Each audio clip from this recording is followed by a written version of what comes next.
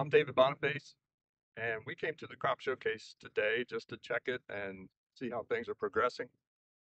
It's the end of July, and up to this point, we haven't seen that many bugs in the soybeans, but Mexican bean beetles can be really bad and devastating. And we looked at this field, and it looks awesome when you drive by at 30, 40 mile an hour.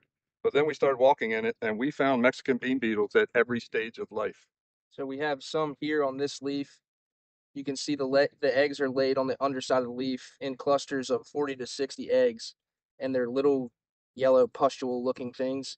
And they are on up and down a lot of plants throughout this field. And without actually getting out and looking at them, it'd be something that could be easily missed. And then David's got a plant here that we have multiple of their pupae or larvae states where they come out of the eggs and start feeding as As larvae. adults. Yep.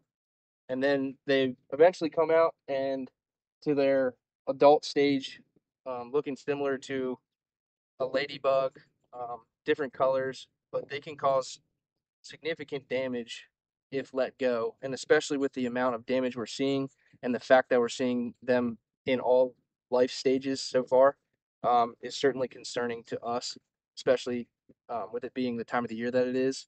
So, with that being said, we just want to make you guys all aware. And if there's anything that we can do to help, if you need somebody to come out and take a look at your fields and see if we need to plan an insecticide pass to help with Mexican bean beetles and other insect pests, we would be happy to do that. Just contact your local bill agronomist, and we look forward to helping you out however we can.